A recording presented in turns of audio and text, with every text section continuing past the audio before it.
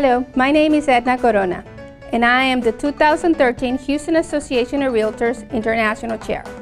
Houston is the fourth largest city in the United States. It has recently been called the most ethnically diverse large metropolitan area in the country, with two suburbs, Pearland and Missouri City, leading the region in diversity.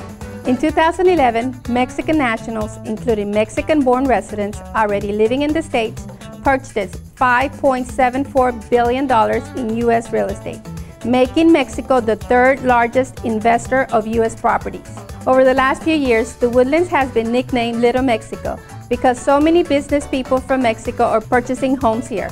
Until our next international update, I'm Edna Corona.